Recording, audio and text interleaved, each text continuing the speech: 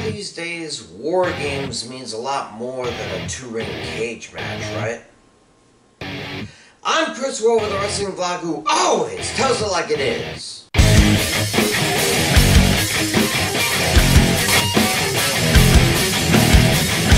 Once again, we have a Survivor Series without a Survivor Series match.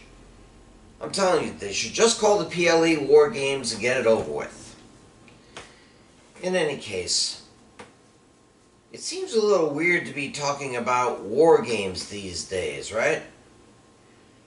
With Putin chewing on his fingernails to wonder how he can talk his way out of the mess that is Ukraine. Not to mention the Israel-Hamas war and the Syrian civil war going on.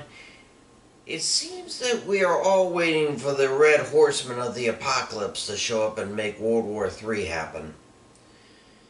Not to mention the wars on the streets of Chicago a century ago, thanks to Al Capone, which is where our PLE is taking place. Oh yeah, and a certain presidential candidate claiming that he's going to declare war on everyone who doesn't come around to his way of thinking when and if he gets back in the White House. Civil War II, anyone? And how do we decide to distract ourselves from all the wars going on? Why, by having a premium live event called War Games, of course. 2 title matches, 1 grudge match, and 2 two-ring cage matches that are guaranteed to not be as bloody as any war we know of today. Well, I guess it's as good a distraction as any, as we hope not to have a Christmas at Ground Zero, as Weird Al would put it. Here are my predictions for Survivor Series War Games 2023. We start with Dragon Lee versus Santos Escobar. You know, I keep wondering why Carlito hung around. Oh, sure, he got a big pop at Backlash in Puerto Rico, but that was his home field anyway.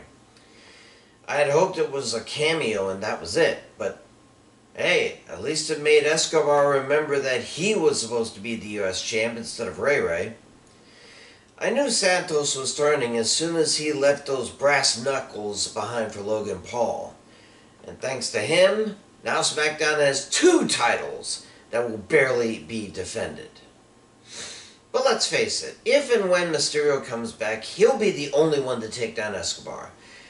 Not the former Legado de Fantasma, not Selena Vega, not Carlito, and certainly not a rookie like Dragon Lee. Sorry. Winner is Santos Escobar. Intercontinental Championship. Gunther defends against The Miz. Look, I'm as happy as anyone that The Miz is still getting pushes after so many years in the WWE, but the fact of the matter is, he really doesn't deserve another title run. And he is especially not the one to play Ultimate Warrior to Gunther's Honky Tonk Man and end the longest single IC reign in history. Well, sure, Imperium seems to have issues with each other, especially Kaiser and Vinci not getting along, but the one thing about Gunther is that he doesn't need cronies to be the ring general. He's taken pretty much everyone to task by himself, and if Roman Reigns ever loses the WWE Universal title, Gunther will be primed to grab it like Randy Savage did a year after he lost the IC title belt. The Miz? He's turned into an entertainer more than a wrestler. He lucked out in that Fatal 4, and his luck will run out here. Winner is still champ Gunther. Women's World Championship. Rhea Ripley against Zoe Stark. Stark still has a lot of potential in her, but I'm worried the WWE are making too much of her too quickly. Then again, I always thought the fall of the Judgment Day would start with Mammy losing her title. I thought it would start when Dom Dom lost his title, when Balor and Priest lost theirs, but no, they just won them back. So with Ripley as the real de facto leader of the group, her losing the title should bring the faction to its knees, right? Snake don't die until its head's cut off, right? But should it really be Stark doing it? Sure, she may have some backing by the other face women in the Raw locker room, but again, it seems to be too much too soon. Winning a women's title should be the peak of her career, not the relative start of it. I'm sorry, but as much as I'd love Ripley to drop the belt, I don't see Stark being the one to pick it up. Winner and still champion, Rhea Ripley. Women's War Games match. Team Belair versus Damage Control.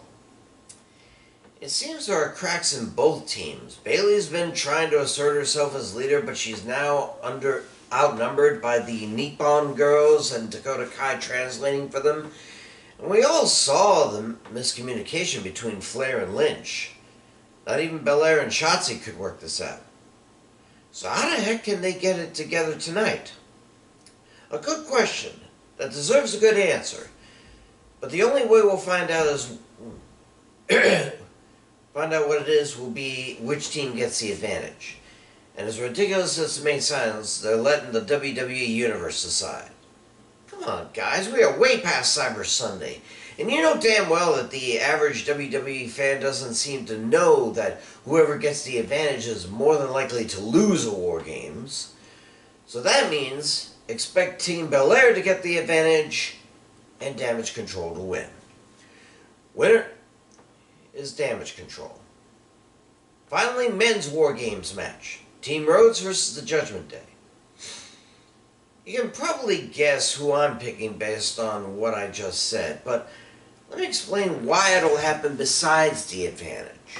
First of all, while McIntyre has gone full heel, he has zero love for the Judgment Day. He's just on the team so he can get his paws on Jey Uso again and get him from ruining his career.